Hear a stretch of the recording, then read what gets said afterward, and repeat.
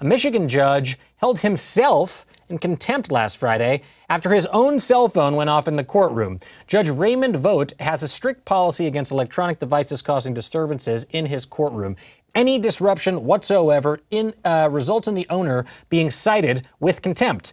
But Friday afternoon, it was the judge's phone that went off after accidentally bumping the device. According to ABC 10 News, during a break in the court, Judge Vogt fined himself $25 for the infraction. He said if he can't live by his own rules, he's got no business enforcing them. So fair enough. That is justice.